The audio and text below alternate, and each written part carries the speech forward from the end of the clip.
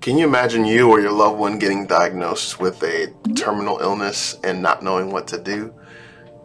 Can you imagine going back and forth to the hospital constantly and no one's really kind of giving you a straight answer or taking the time to educate you on the services that you need? We get this all the time. One of the things that's a common question that we see a lot is the difference between hospice and palliative care. And what does that even mean? So what me and my wife decided to do is we decided to, at the end of a day, turn on the camera and just talk. So this podcast is really explaining the difference between hospice and palliative care. And this is the first part. My wife, who is Director of Nursing here for Home Health and Hospice at Charlin Health Services, aka Supermom, aka Superwoman, aka my best friend, told me when I was dating her in college that she wanted to be a hospice nurse. And I was like, what? Bro, what are you talking about, man? I had no idea what hospice nursing is. I couldn't even think about it at that time because I was playing soccer and I wanted to be a professional athlete.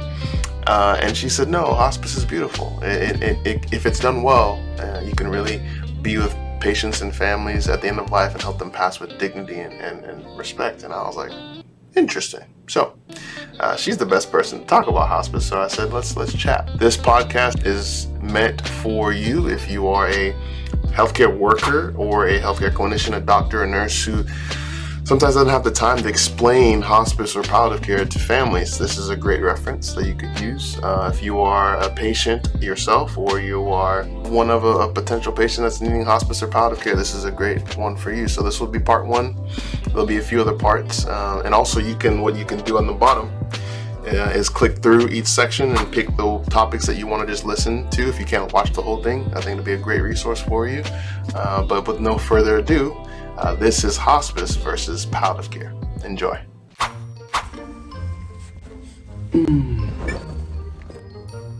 Hi. Hello. How are you? I'm good. How are you? Good. My name is Charles. Get up. Well, Emilynn, thank you for... Actually, we're going to do this a lot, so I think this is going to be pretty cool that everyone will get to see a little bit of the insides of what we do here at Charlin Health Services. But I think the heart behind this is just really to educate people and help them understand, like, what is healthcare at home? For sure. What is hospice? What is home health? What is palliative care? What is VA care? So really, we literally just turned on the camera. You just had a long day. You just admitted 2 patients. And we're just talking. So one of the things we wanted to talk about that we hear a lot all the time is the difference between palliative care and hospice care. Mm-hmm. So if I didn't know anything and I was a gentleman that had an issue with his mom not doing too well, what would you advise me if the doctor said hospice and I'm like, I don't want to give up? Like, I don't want my mom to give up and my mom doesn't want to give up. Like, what would you say, like, if the doctor just said, hospice, evaluate, and treat? And I'm like, what? What would be the first thing that you would say to me? We actually get that call quite a bit. People call to the office and they say, oh no, our doctor wrote an order for hospice. I don't think we're ready for it. Just need to understand what it means. A lot of times I start the conversation of asking them, like, what do you already know about hospice? Or what do you think you understand about hospice? Because I like to get a baseline before I start talking at somebody. But I also want to know kind of what their basic understanding is because I don't want to demean them or anything else. It's a really fragile space, obviously. So, conveying compassion throughout the entire conversation of explaining, I'm really sorry you're dealing with this. It's a challenging space to be in. I try and get a picture of what their home environment looks like. So where does the patient live? How much support do they have? Is this their only family member, or does the son have a wife and the children, whatever else? Like, what's the home environment look like? Yeah. To really set the patient up for success too, so that I can best support the family and the patient. Hospice is just as much for the family as it is for the patient, because it's a very holistic approach. I just spent a lot of time explaining this to somebody yesterday, is that hospice is here medically for your loved one, but also very emotionally to walk you through physical, spiritual, emotional, holistically. What does your journey look like? Because this person will pass on, but you are still left behind. And what does that leave you with? What are you walking through? And that's the beauty of hospice. Is not just medical, it's the social work, it's the chaplain, it's the volunteer, it's the aide, it's the case manager, understanding your situation and really customizing it to what you need, basically. What do you say to families when they say, I don't want to give up? Like, or like, what does that mean when clinically everything kind of looks like they're going down the path where they need to start thinking and shifting their mind? Like, what do you usually say to families like when they say, I don't want to give up? I feel like hospice is giving up. I get that question all the time because people do feel like hospice is so finite, right? And I think one of the things I say all the time too is that hospice needs to be rebranded completely because I think that people in general have the wrong idea of hospice. So a lot of times people say, I'm not ready to give up because they think it means like just letting whatever happen and just not even treating things. So that's a common myth. Starve. Yeah, like that's a common myth I have to break on a daily basis is I'm not letting your loved one starve, but I'm also looking at quality of life. Like, is your pain adequately controlled? If you're not hungry, who's making you eat? You know, there's things that our body as it's declining is telling us physically, and it's our job to decipher like, hey, food is love, yes. Like, don't get me wrong, but your loved one doesn't need food right now. Having those conversations of like breaking down, like, what are those specific symptoms? What is the disease doing to this person's body? How is it changing their body, their chemistry? If it's a mental disorder like Alzheimer's or dementia, like what is that person's physical body showing us that their mental capacity cannot explain in words to us? So yeah, I don't like to use the word never give up because I genuinely don't feel hospice is giving up. I feel like it's giving a person the chance to live their best life with the little bit they have left. So I have hospice patients for 2 years. I've had a couple of them, and gosh, I love them. And one day when they pass, I will be a wreck because they feel like family to me. But at the same time, I mean, everybody's hospice journey looks so different. Yeah, it does. Yeah. It's like, I think a lot of families think, and it's crazy. Like, I know we all saw that Jimmy Carter went on to hospice, and he's living his best life. Oh my gosh, it's crazy. I'm so happy for him. Yeah, and it's crazy because I think, like, even with Jimmy Carter, like, when it's crazy how the thought of hospice, people think they're just dying right away. Like, when everyone was alerted earlier this year that he was going on to hospice, everyone was like, oh wow, he's gonna die tomorrow. Yeah, he's gone. Yeah. Like, and that can happen, right? Like, it definitely can. But we don't know, right, when someone's gonna pass away. So it doesn't mean like they're gonna pass away right away. It's actually just making sure that they're prepped well, right? They have family around, you have social workers and everyone. I think it's crazy. I like how you said like it needs to be like rebranded hospice. And that's where I think that's why people talk about palliative care. And so like, what is that? Like, how do you differentiate between palliative care and hospice care? Right. So palliative care is tricky. So hospice is palliative care. Palliative care is not hospice. So palliative care is comfort measures, right? So when a person is receiving palliative care, they could still be going back and forth to the hospital. They could still be on home health. They could still be even in a rehab or in a skilled nursing facility or something like that. Getting chemo treatments. Yes. So there is a palliative form of chemotherapy at times.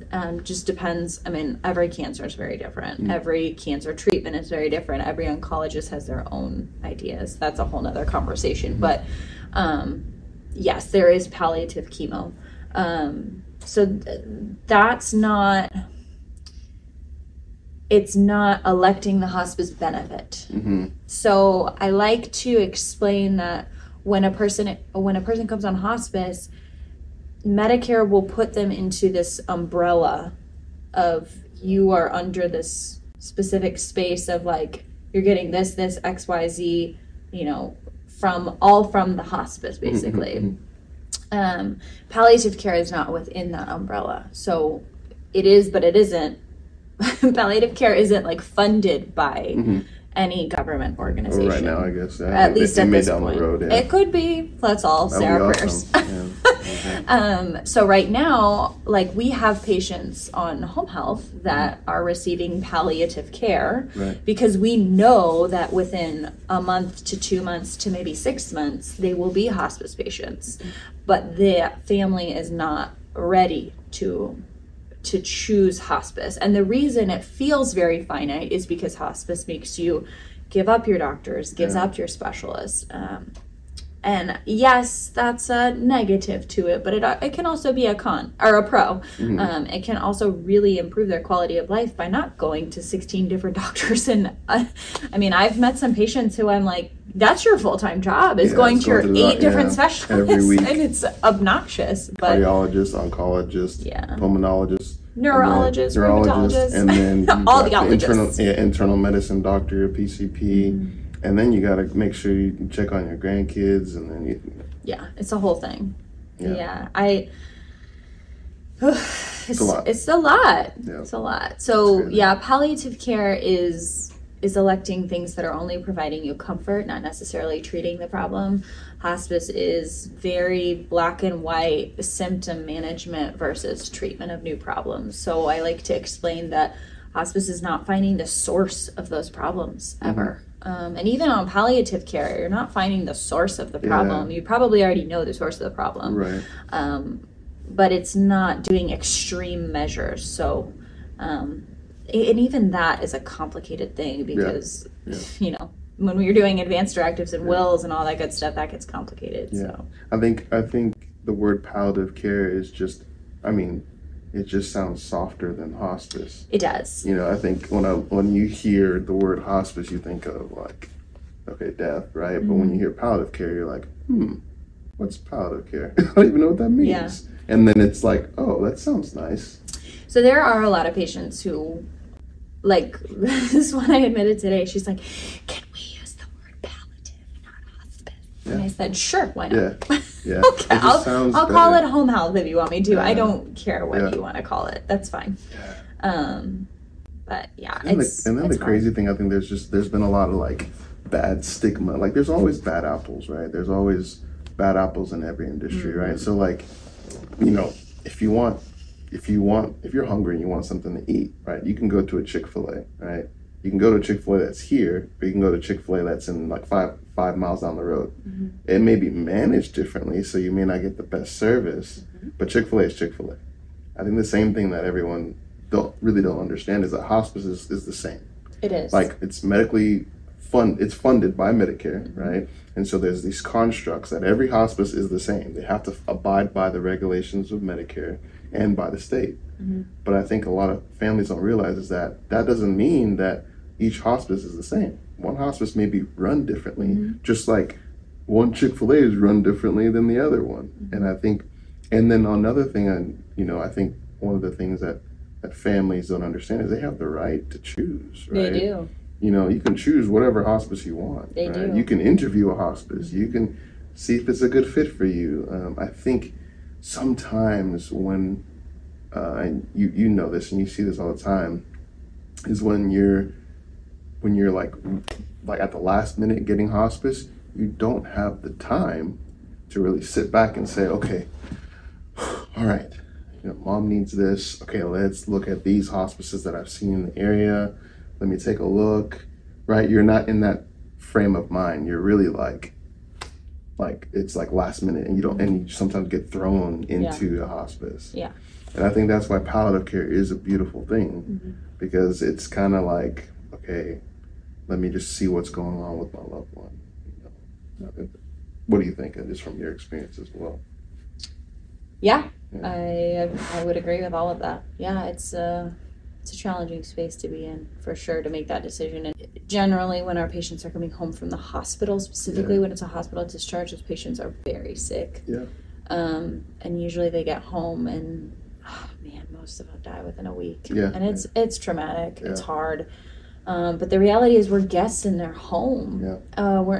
We barely had the time to build a relationship and for them to feel comfortable with us. Yeah. Yeah. And that's never what we want. We want to be there for you and build a relationship of trust, so that you know that when I'm giving your loved one medication at the end of life, that you're not questioning, like, is she over medicating? Like, why is she giving all of these things? It's like, you've trusted me with your loved one's care for this amount of time. You know that my heart is not to over medicate. But again, just like with any relationship in any area of life, it's like it takes time. And so when those kind of those rapid decisions happen at the end of life, there's always that guilt. There's always that what could I have done differently? Yeah. Where did I go wrong? When should I have stopped? Kind of questions, and that's what we try and prevent. But again, it's your decision. I mean, it is a big decision. Yeah. It's accepting the reality of your loved one has a terminal illness that will never get better, and it will cause their demise at some point, and that's hard. It's a hard pill to swallow. Yeah, it is. I think it's hard too because we don't think about death. Like, I think what they say: 3 things are certain: birth, death, and taxes, right? Like, that's like, those are the 3 things that are certain. Who came up with that phrase? Yeah. I don't know either, but it's true, right? It is true. Those are the 3 things that are certain, and you prepare for all 3 of them. Mm-hmm. You prepare for your taxes, right? At the end of the year, and you prepare, you get a baby shower ready, you get all these things, and then same thing with death, but I think we neglect death. We do. But that's going to happen. And I think it's just so important that, we honor every phase in life, and I think that's what hospice was really made for by Cicely Saunders. Yes, right? Yes. And I don't know if you can give a little rundown if you feel comfortable, but Cicely Saunders. I mean, so Cicely's our mother, right? She started the hospice movement, or began the modern hospice movement. But I joke all the time, which is a really bad hospice joke, but I joke that she'd roll over in her grave if she saw how people view hospice these days, because it is so sad. That people, don't want it until the very, very end, when it's like, there's nothing left of this person. Yeah. Like, I'm taking care of a shell of a human being already. And those are heartbreaking for us too. Those are the challenging ones, honestly. Like, those are the days when we go home and we're like, man, did we give it our best? Because, it's just a challenge. But that is my mantra. It is the reason I went into hospice, is that I truly, truly, from the bottom of my heart and with every genuine bone in my body, that believe that death deserves as much attention as birth. And having 2 children myself, it was a joyful experience. It was something to be celebrated. It was, so many people prepared me for it, walked me through the process. My OB was there with me. Obviously, you were there with me. You were my support system. I was there, that's right. I'm just kidding. But I mean, like, death should be the same thing. Yeah. I think that there should be people surrounding you and explaining that this could go 15,000 different ways. There's a million different scenarios, but a lot like being on a plane, going through turbulence. I don't know how to fly a plane. Like, I want a skilled pilot to get me through that turbulence. I want a skilled person to get me through the turbulence of watching my loved one die, because it could be smooth, but I will say less than 10% of our patients die without any intervention, because death is painful. Yeah. And I think having somebody there to walk with you through the turbulence of what will happen is such a valuable asset. Yeah. I think it's more, man, I think from, over the years, us seeing families, so many families, I think it's more of keeping the family less anxious. Mm-hmm. And I think, like, having less anxiety just by knowledge. Yeah. Like, knowledge is power. That's one of the main reasons why we wanted to do this, is to just spread the information, right? Mm-hmm. But because that gives people, like, less anxiety, which then you can truly focus on your loved one at the end of life. Yeah, we want you to be, like, the true loved one, not the caregiver. Yeah. It's hard. Yeah. I mean, our patients are, I compare birth to death all the time. Our patients get to a place where, you know, they need their diaper changed. They don't eat very much. They sleep all the time. You know, it's a process of, how do we get this patient to take a medication when they can't swallow pills anymore? You know, all those things. It's like, those are very similar to what a baby needs. And so it's a lot of work, and it's navigating territory that nobody ever feels prepared for. So it's tough. It's tough. Any last kind of closing words regarding palliative care and hospice care?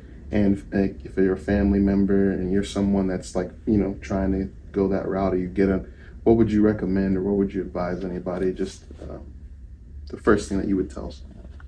Ask questions. Don't be afraid to ask questions. I think, you know, if Google is a great search engine, but you know, bigger is not always better. Sometimes that does put families at ease to know I've got a staff of 100 plus, you know, nurses who are gonna be there or whatever. But you know, there's always 31 flavors, right? There is, like you said, one Chick-fil-A is not managed like another one. One hospice is not managed like another one. I think if you can meet and know the hearts of the team that's going to be taken care of, ask questions. Ask, who's going to be your nurse? Are you going to have 6 different nurses? Who's going to be your aide? Who's the social worker? Who's the chaplain? What kind of experience do they have? What do their other families say about you? You know, all those things are good questions to ask, because I think that they set each hospice apart. Ask for somebody, a rep, to come out and do a hospice 101 with you. Or Zoom nowadays. We got Teams calls, Zoom calls. You can do those with different hospices. I think if you could put a face to a name, it's I was going to say rememberable. That's not a real word. Rememberable is a good word. It's memorable, and it helps you feel comfortable in your decision. I think we should coin that word, rememberable. Rememberable. I like that. I don't know about that, but it's fine. Whatever. That's awesome. No, that's great. Yeah, ask questions. Being a medical power of attorney is a really big responsibility. It is. We should do another one on that later. Maybe that'll be our next episode. Yeah, that's true. That's true. Yeah.